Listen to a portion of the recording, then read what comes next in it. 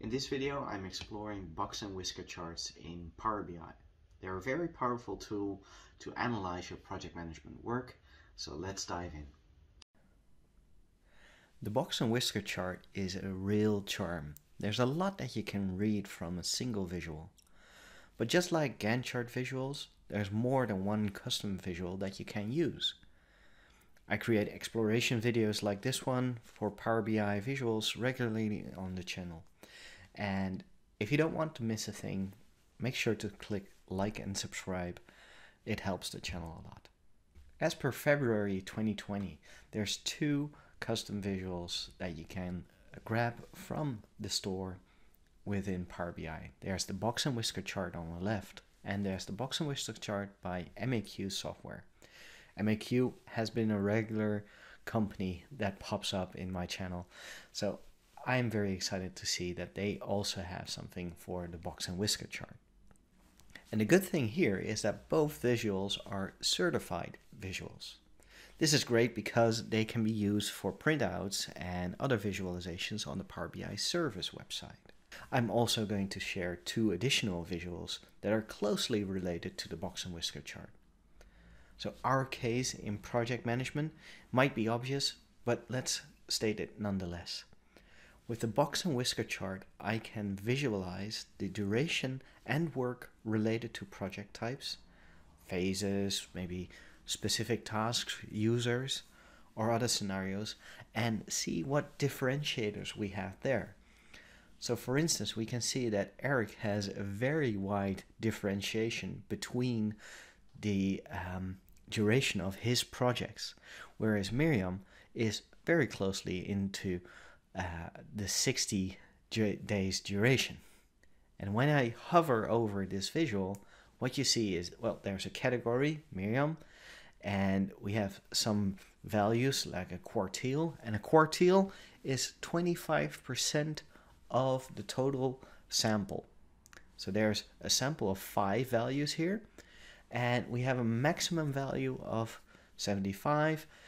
Then we can state that 75% of all Miriam's projects are less than 65 days. Then you have the median, and then we have the average. There is a difference, and you could look it up. On a standard deviation, those two will be the same. But if the sample is more diverse, the median and the average won't be the same. Then there's quartile 1. Quartile 1 is the first or the lowest amount, 25% of the sample. And her shortest project takes 42 days to complete. Now this is the Box and Whisker chart, but let's create them out of scratch. And for subscribers of the newsletter, this file will also be available. Okay, so let's gather those two visuals. The ellipsis, get more visuals. Get more visuals. It opens up that new pane of all the visuals that you can grab from the app source. And if we click here on Box, we'll see the MAQ software version, and we'll see the data scenarios version. Now both are, as I mentioned before, certified visuals, so that is very cool. Because I already have them on my file, I won't include them anymore. But just know that they're accessible through the search box, clicking on Box, and you get the visuals. So let's open up the first one, Box and Whisker chart, and let's increase the size of this screen. So on the visualization pane, what you see is a category, a sampling, and values.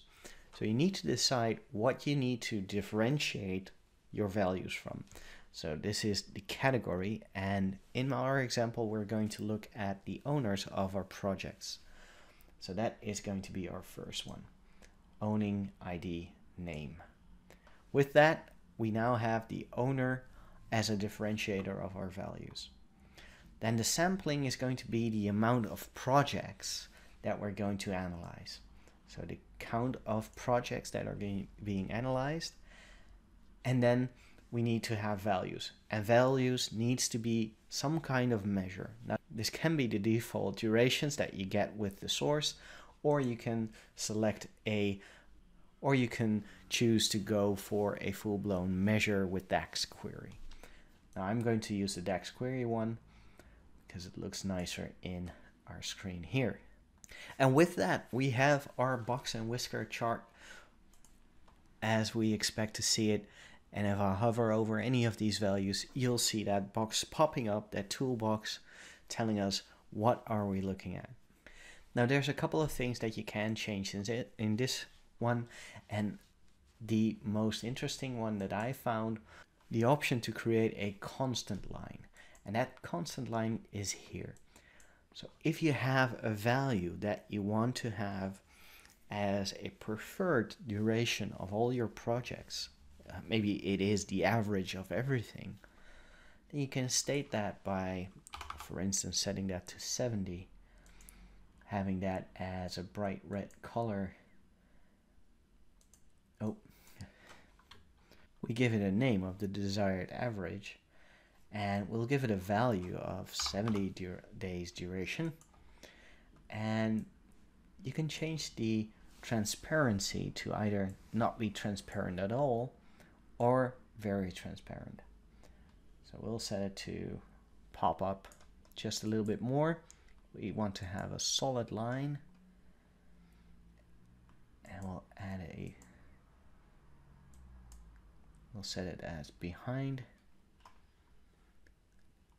And there you go. There you see that line pops up. And the data label itself might also need to be a red color. So that is one of the things that I really like about this visual, a constant line that you can take as a guiding line for all of the different project managers and how they reflect compared to that 70 line.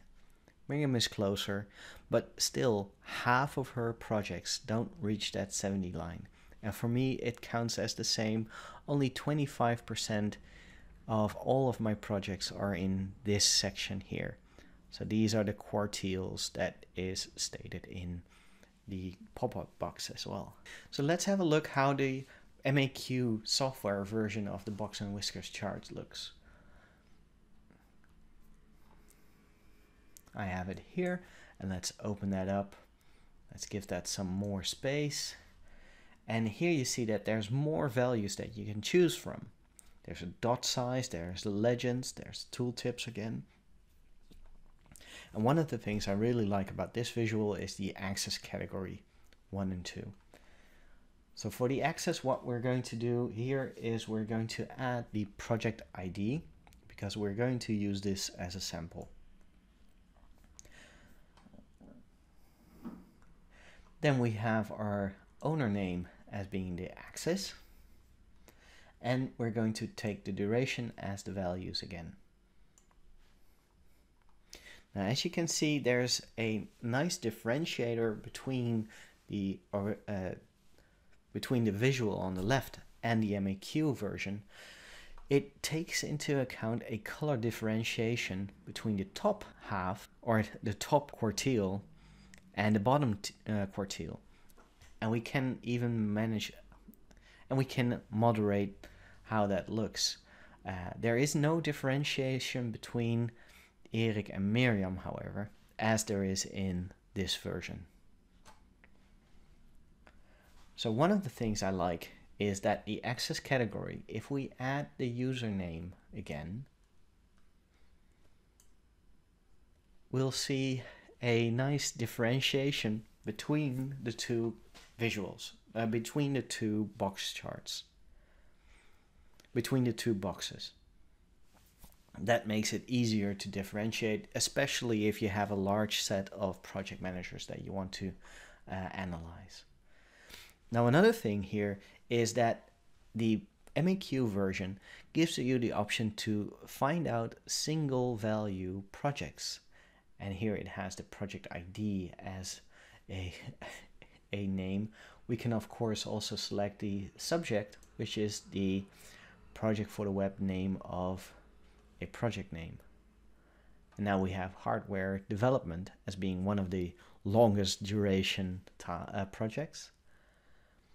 And the top one is the new business import version 2. Now, each of these represent a single project. If you have a lot of projects, as a project manager, this might not look as intuitive or useful, but just know that you can switch this off as well. And this big button here is the mean, and we have also got a average value, which is called median in this version of the Box and Whisker visual. Now we can differentiate between the top half and the bottom half by looking in the box options. We have an upper box that we can turn blue. We have a lower box that we can turn orange, for instance. And this will count for each and every value within our visual. There's also an option to change some of these values. If you're good in math, you might know what the differences are. I didn't pay that much attention, I think, because what happens is these values change the settings of how your Box and Whisker charts look. So make sure that you know what you're looking at before changing all these values. The whisker type is set basically to min and max, so the lowest value and the top value. You could, however, choose for 1.5 quartile, so that takes into account roughly 33% of your total stack, and that shows up nicely here, or it is exactly 1.5 quartile or 1 standard deviation. So there's a number of ways to analyze your Box and Whisker chart when you're using the MAQ version of the Box and Whisker chart visual. So there's also an option to change the orientation, make it a horizontal one. Doesn't look that nice, but there's an option to do it nonetheless. There's a way to exclude the mean if you want to. You can also change the size of the mean if this is too screaming for you. And there's ways to change the x-axis, the y-axis. Category splits can be done or turned off. And there's a way to change every dot. You can even change them, turn them off, or keep them on and make them a little bit smaller or bigger. So suffice to say, these two make excellent sense for us. Then there is a third visual that I would like to share with you that's called the Violin chart. It is sort of like a Box and Whisker chart, but there is another type of visualization that is done. So here is an example of the same data that we've seen previously, but with a violin shape attached to it. Now there's a nice description of what this Power BI visual actually does. It tells us also that on the lowest 5%, the violin closes, as well as the top 95% it will close. There's a white circle for the mean, as well as a white line for the median, and the range between the first and the third quartiles are visualized with this line. And the first and the third quartile are where the box is, just like with the Box and Whisker chart. So this visual is also available on the visualization app store. And what you can do is you can add a sample, so the project name or the project ID, then the mean data, the measuring data, which can be a measure or a DAX query that you created, as well as the category, again, is the owner ID name. The last visual I want to share is something I'm very personally very proud of. I created my first R visual in Power BI. And this is exactly the same data, only created with code and with R code. So I'm very proud of it. So maybe you think that it's not something special. One of the downsides of our visuals is that we don't have a hover over functionality.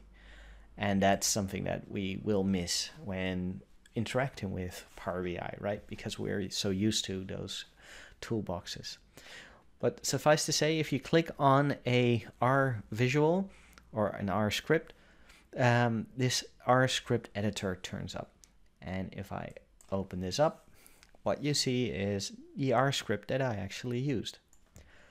Now this file is available for you if you subscribe to the newsletter, and I added some guidance on what to expect and how to create this custom visual.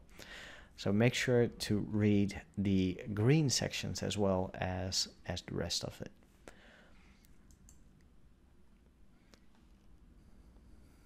I'm very proud and happy that I was able to create that R visual together with the Violin and the Box and Whisker charts. These just make excellent sense for a project manager to have in his or her arsenal of visuals. Now, if you like this video, there's more videos in which I explore custom visuals in Power BI. And make sure to like this video and click on the subscribe button. I'll be back with more custom visual exploration soon.